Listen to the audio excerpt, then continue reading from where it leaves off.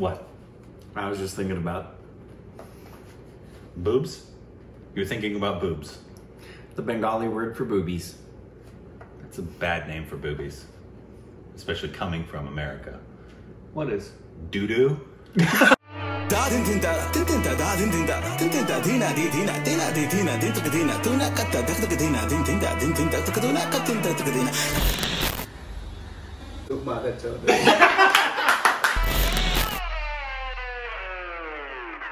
Hey, welcome back to our Stupid Directions. It's Corbin. I'm Greg. Instagram and Twitter for juicy content. It's so bang!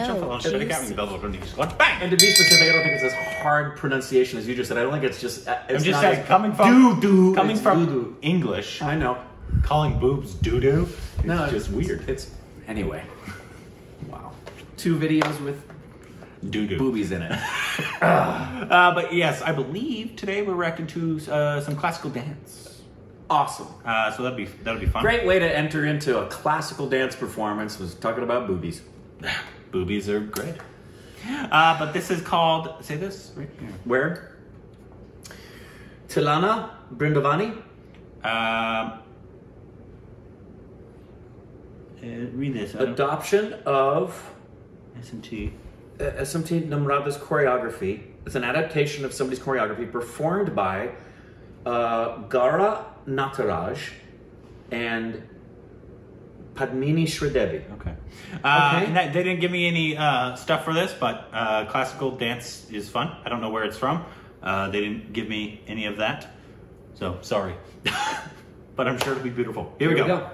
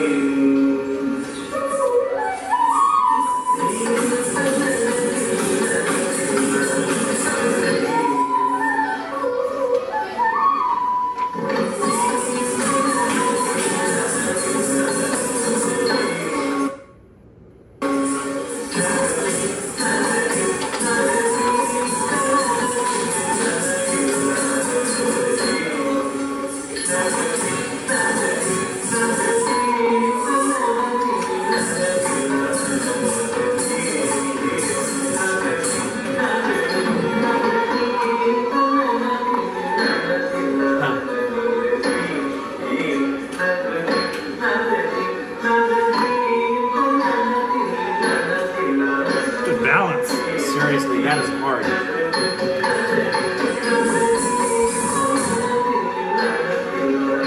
That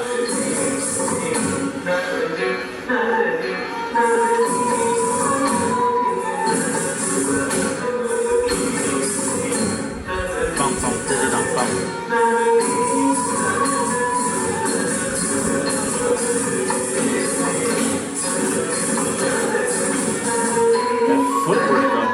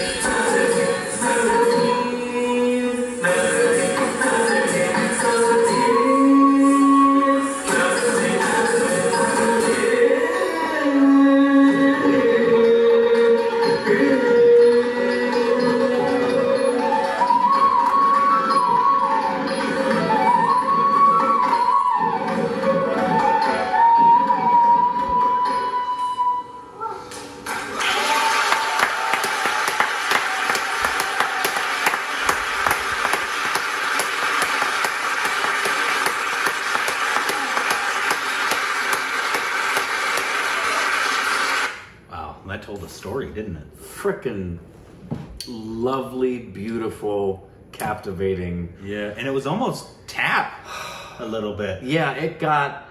Yeah, that's one of the things. You know, Johnny being a classical dancer, she's talked about how the classical dance forms, virtually, I think all of them are very centered on being connected to the earth, grounded. Everything is barefoot. Yeah, it's barefoot and everything is down. Whereas a lot of Western dance, jazz, tap, ballet is up, releve, up. And so the groundedness, but the amount of rhythmic footwork was incredible. Do they get bruised heels a lot? Yes. Okay. Yeah. It seems like you would. Yeah, the two... By like hitting your heel on the ground. Yeah, but not as much as, I guess, because you get used to it. I asked that of Indrani, because the first time that she ever showed me her dance form, Odissi, in person, how hard she stomped on the ground barefoot. I said, she did it, and I said, doesn't that hurt your foot? She said, no, I've been doing it since I was a little girl. But it's... If you did it, you'd ow. Yeah. And so, you would think that's the case, but over time, I guess they get a development for what usually happens with the knees, because they're in a constant plie, a constant bend, a deep bend. Yeah. Really strong thighs, but knees get just thrashed. I can imagine. They're really complementary. One of the things that's important for dance duo, as well as like an ice skating duo, is complementary physicality. And their physicality, the way they're physically structured and when their arms go out, what they look like together, was really complementary to each other. I felt like everything they did was in sync and fluid, and though they were different body shapes, there was a similarity to their lines, and the amount of work that those guys put into that. Oh. And how about my favorite moment? Probably the swing. Yeah. I saw them on their swing. It was gorgeous. Yeah, that is them being so in sync during the whole thing, which is so difficult. Yeah. But also just the story they told. They told I love the Bengals. Yeah, on the bangle, on the really pretty bangles on their ankles, on both the ankles. of them. Yep. Isn't it usually just the girl? Yeah, I don't know what the story is with as far as men wearing them, but it's always been as we've seen. And most of the time, classical dance forms, we've seen more of the women than we have seen the men. I didn't know that the men wear that too. Maybe I'm just ignorant. I don't know. No, I didn't know that too. I thought it was just for the girls. But that was beautiful. You know, we love reacting to classical dances and any kind of art form that's great. Yeah, that just made me happy. It felt like a little courtship dance. You did. You know, like he was trying to woo her with his flute, and then they were together swinging, and and the little playfulness with the eyes and the head when they froze and tucked. It was. And what is the dance? Is this what the dance is called? Like the dance form, or is this something that they've created? I don't. Well, it said it was a variation on some choreography, so I suppose this is a famous dance. Maybe. And they did a variation of it. I love it. Let us know down below.